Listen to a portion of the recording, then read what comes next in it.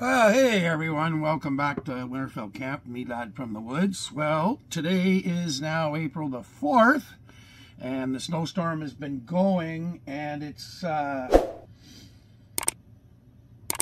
was going to say it's not as bad as they said, but it actually is. Just let me warm up my coffee here, and I'll give you guys a peek. I'm going to have to go outside and bring some firewood in because fire's gone down, and I'm just running the quartz heater right now, and it's not keeping up today. It normally would because it's not that cold. It's only -1. Anyway, here you go, folks. The magic bus. Everything is covered in snow. Yeah, April the 4th, can you believe this? We've had at least a half a dozen or more power outages since this started. Through the night when I fell asleep, I was wakened several times when the power keeps going out, you know, because I can hear it. Anyways, I didn't bother. There was nothing that stayed long enough that I had to worry about getting cold or anything. The wood stove was still warm anyways. But now if the power goes out, I'm going to have to obviously do something. So, and it's staying around -1, and it's not going to change the temperature. It looks like for the rest of the day until tomorrow. They're still calling. So we've gotten we haven't got a foot of snow. I'm going to say about 6 inches is what we've gotten so far, so 15 centimeters. So maybe not as bad depth-wise, but the snow is heavy, and it's in the branches and everything. So I'm surprised that we've been keeping the power as much as we have, even though we've lost it like half a dozen times. So I guess you know. Anyway, I'm glad I covered the wood the way I did, so it'll be easy to get to. I won't have to do a whole lot of digging out of the snow or anything, so I'll grab a few armfuls and bring them in, and then I don't think I have any coals left, so I'm going to have to start everything fresh again. But yeah, that's what's going on.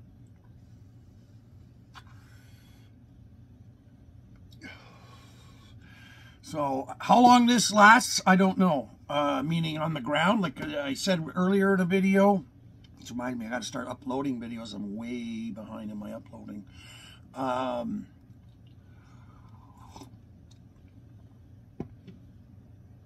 forgot what I was saying. Oh yeah, I was going to check the weather, just to give you an idea where we're headed here. It's 1:15. I'm going to call my mother, I think, after I'm done with you guys, just to check in on her. She may want me to go down and get her newspaper and stuff, because she shouldn't be walking out in that. Oh, it's actually down to -2. So I may actually just get lazy and fire up the big propane furnace until I'm ready to go outside. But here's the scoop.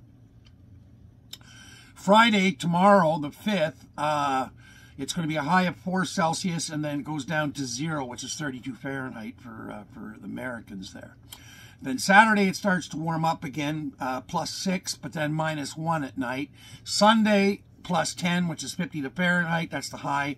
15 on Monday, Tuesday, Wednesday, all 15. So it's warming right up. Starting Tuesday, it doesn't go below 0 at night anymore, it looks like. So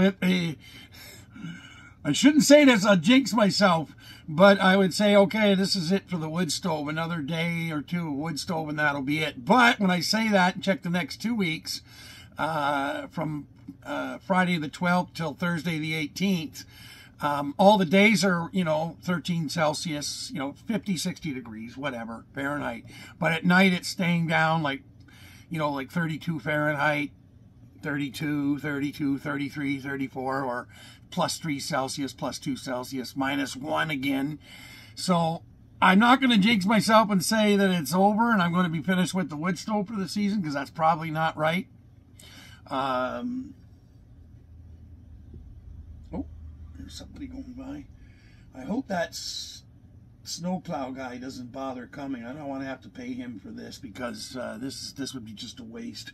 I understand now, I mean, if they think we need to get out, but I don't need to go anywhere. I can stay right here, and even if I did, it's the 4x4. So, there's nothing to be done. I mean, True can't come and do any work. Like, the work I wanted him done is now buried under snow. And so, plus he's probably got his own stuff going on too, with his construction. Not his construction, his handyman stuff, which is starting to pick up, thankfully. You know, I mean, it hurts me in a way because he's not as available for me, but he's my friend, not just somebody that comes here and works.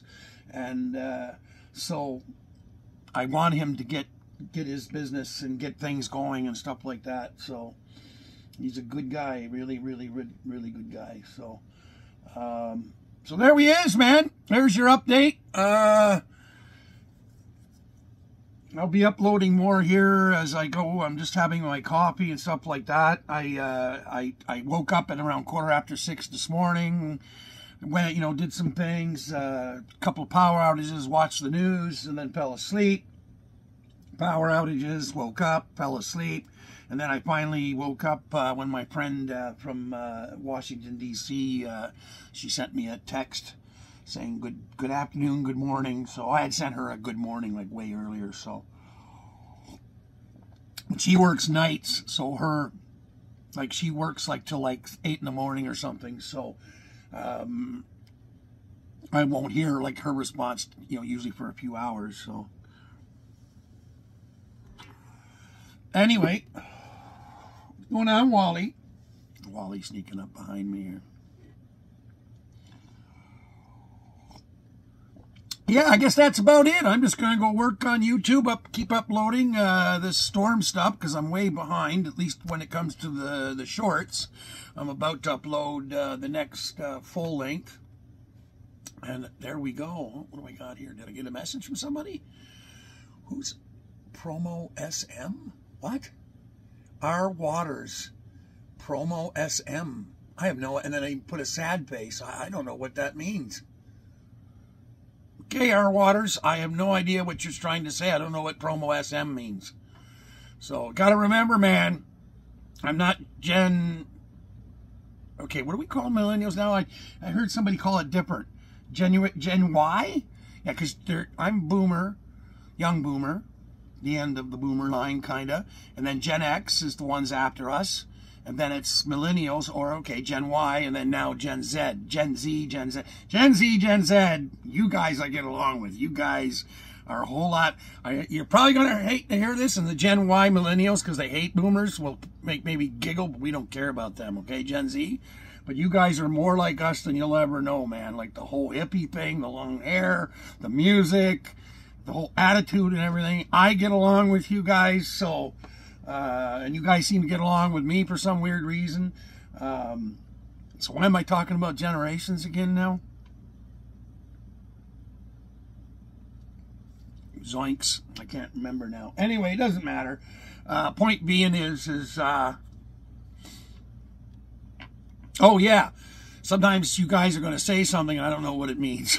Okay? So you got to kind of, you know, let me know, like, okay, yeah, we're saying that. So, you know what? I am going to turn that furnace on.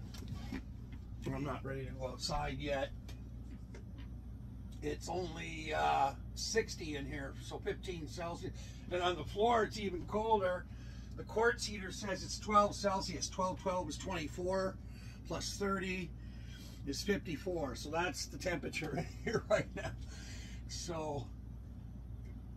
oh yeah, it's even, well, it's about 65 Celsius or Fahrenheit. So I'm just going to set it up here at 21 Fahrenheit. Where is it here?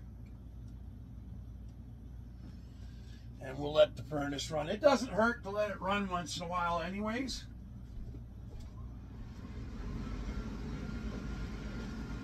Better, you know, like it,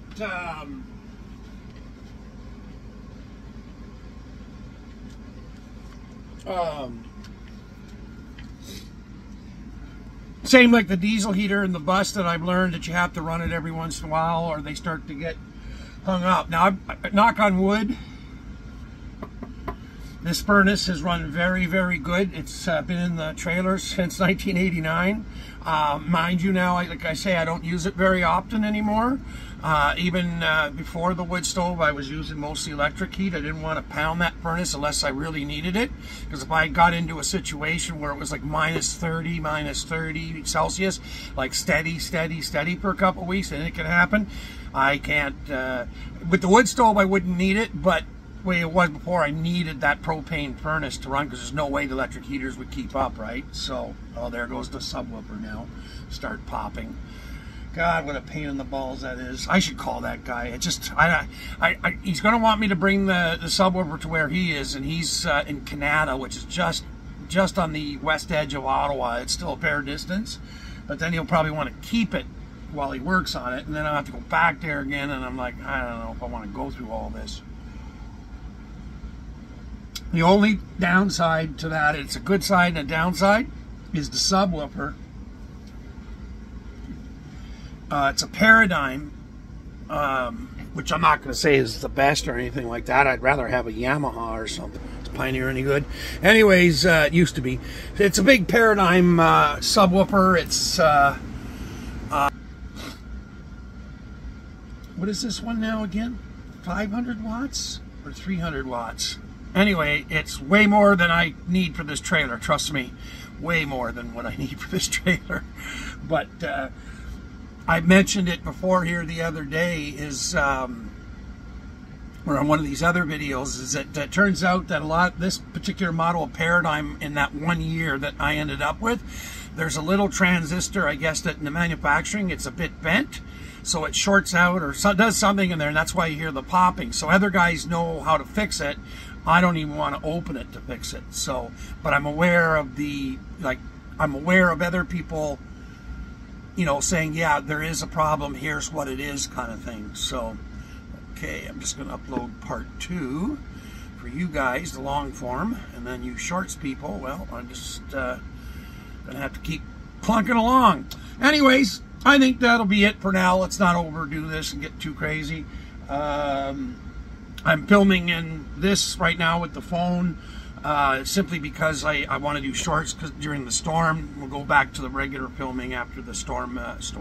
After the storm is done, and use the Osmo, you know, which I haven't been using. It's such a precious, great camera. I love it so much. You know, it's like now I don't want to use it. I'm afraid to scratch. I'm afraid to get it dirty. I'm not, but kind of. Anyways. That's the big furnace going. The whole trailer is got, you know, like regular registers on the floor. Like there's one here behind the TV stand. Okay, Goldie. God damn it, Goldie. Sorry, guys. Goldie's not leaving me alone today. They've all been acting really, really strange here. So, anyways, she won't be... she's just took a run. Okay, Goldie, fuck off. You're a pain in the balls, man. That's you that knocked over. Apologize to the people, man. Goldie, apologize. Hey, apologize. I'm sorry. Yeah, you ought to be. Shouldn't do that. You knocked over the camera and the tripod, and it's lucky the whole copy didn't go. Yeah. Okay, you're a good girl, but that's a bad girl thing to do. She doesn't care. She's like, I don't give a shit what humans got to say about any of it. I'm going to do what I want. I'm a cat. And I'm the woman cat, the princess of the trailer. Anyways, like I was saying,